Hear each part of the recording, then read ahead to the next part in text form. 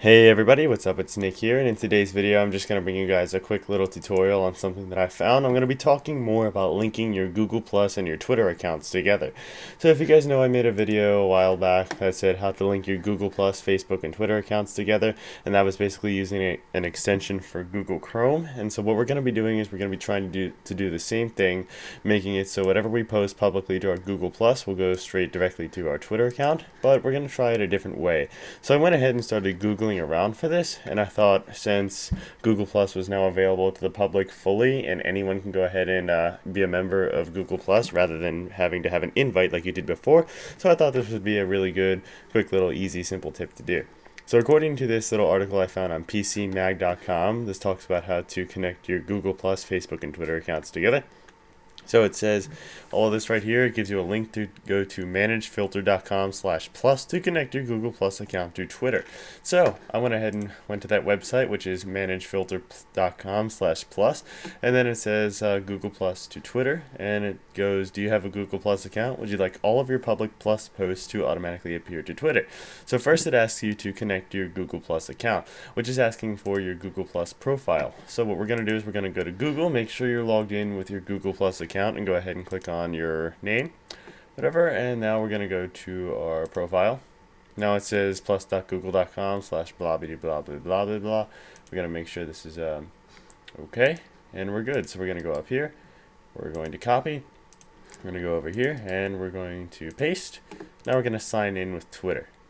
But first it's checking, and it says welcome me. Now we're going to sign in with Twitter, and I'm going to type in my password. And now it's bringing us back to the website. And so now apparently it should have worked. So let's go to expand options, and it's just only share Google Plus posts including with the blah. Okay, add Google Plus to the start of the tweets, no. Share Hangouts settings, no. Always include a link to the original Google Plus post, which will basically do that. So let's do that. Update settings.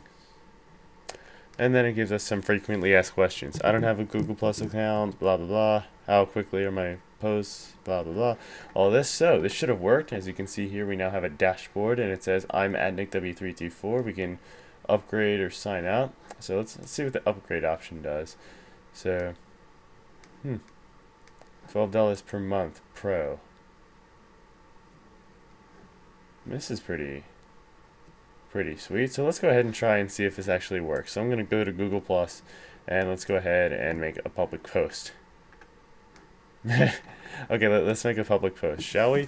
I tried linking Google Plus and Twitter together.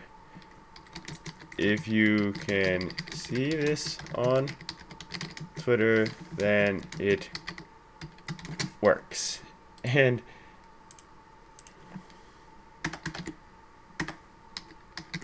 I can't spell today, so let's go ahead and share, but we're going to make sure it's public. So let's click share. One new person is sharing with you.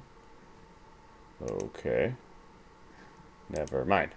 So hopefully that should work. So let's go to Twitter and refresh the page, or better yet, go to my profile.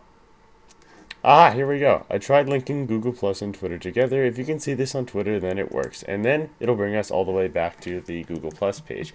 So that's how it works, guys. If you're looking for a quick and easy way to link your Google Plus, Facebook, and Twitter accounts together, that is how you do it. The website is going to be managefilter.com/plus. I'll post the link in the video's description. Hope you guys enjoyed this video. Thank you for watching. If you want to add me on Google Plus, the link will be down below as well.